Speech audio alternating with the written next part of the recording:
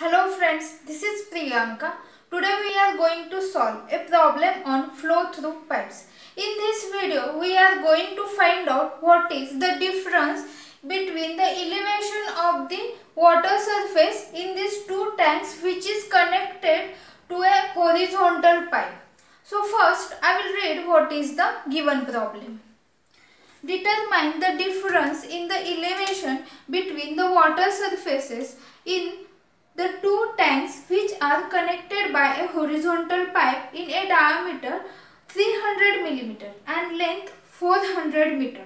The rate of flow of water through the pipe is 300 liters per second. Consider all losses and take the value of F, that is coefficient of friction, is equal to 0.008.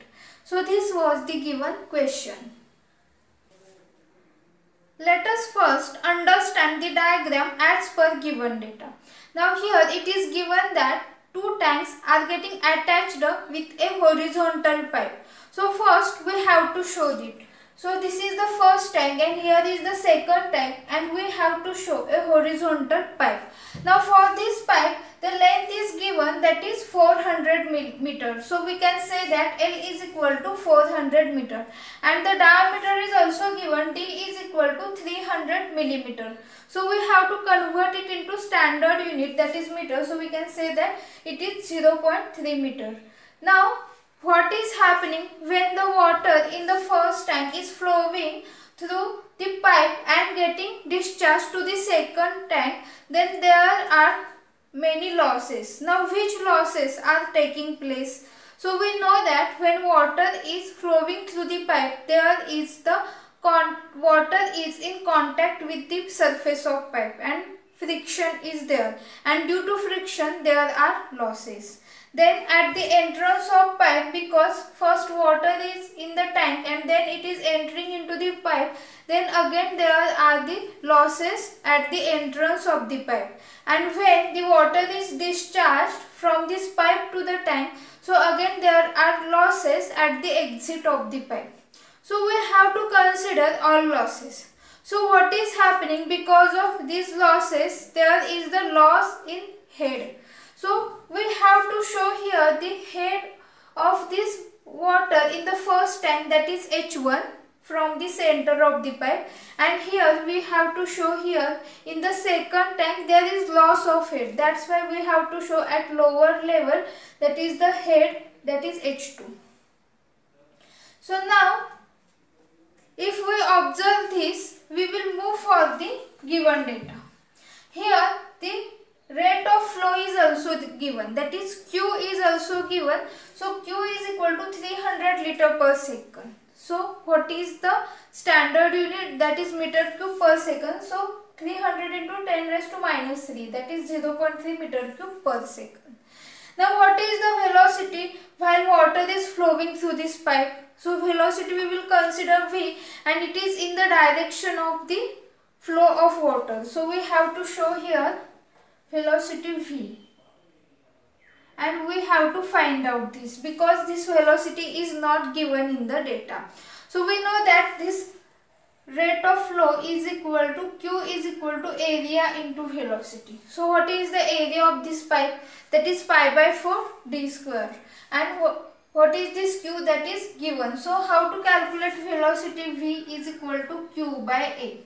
So here V is equal to Q by A, that is equal to Q by pi by 4 d square. So we have to put here value of Q and D, and when we calculate it we will get V is equal to 4.244 meter per second. Then the coefficient of friction is also given because we have to consider here the losses due to friction, and which is equal to 0.008. Now how to find out the difference in the elevation of the surface of water in the two tanks? So for that we will consider here the section 1 at the first tank for the surface of water. Here is the section 1, and the section 2 for the second tank surface of water. So here is the section 2. Now we will apply Bernoulli's equation at section 1 and section 2. So what is the Bernoulli's equation? That is P1 by rho g plus V1 square by 2g plus Z1 is equal to P2 by rho g plus V2 square by 2g plus Z2 plus all losses. Now we will move for the section 1. So what is the P1 by rho g? So here is the surface of water is open to atmosphere. So pressure head we have to take 0. Then what is V1 square by 2g, that is kinetic head. So if we observe, this water in the tank is stationary, that is the velocity is negligible. So we will consider again velocity V1, that is 0. So plus 0 plus Z1. So now we will consider here the center of pipe as a line passing through the center of pipe as a datum line, or we can say reference line. So here the Z1 we have to treat it as a H1, that is the height or elevation from the center of pipe to the free surface of the water level. So here we will write H1, which is equal to, now again we will move for the section 2. So again, what is the pressure head? So it is again open to atmosphere, consider it as a 0. Velocity, water in the tank is stationary, so V2 square by 2g is again 0 plus, what is this?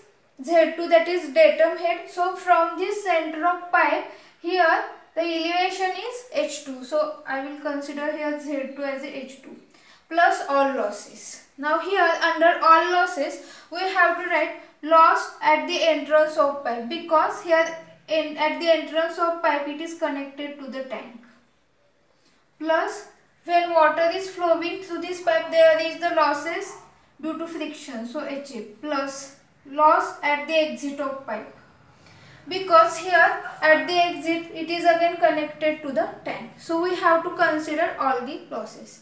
Now we will calculate these losses. So first we will calculate loss of head at the entrance, that is HI is equal to 0.5 V square by 2g. So V we have already calculated. So what is the answer? 0.459 meter. Now loss of head due to friction. So coefficient of friction is given, that is 4F LV square by 2GD, that is 4 into 0.008 into L 400 V 4.244 square divided by 2 into 9.81 into D, that is 0.3. So what is the answer? 39.16 meter. Then loss of head at the exit, that is again V square by 2g. So only V square by 2g. So take 4.244 square by 2 into 9.81, which is equal to 0.918 meter. So we have to take all the values here and we have to calculate it. Now we have to find out what is the difference in elevation. So here is the H1, that is more than this H2. So we have to show that. So I will write here H1 is equal to H2 plus HI, that is 0.459 plus 39.16 plus 0.918.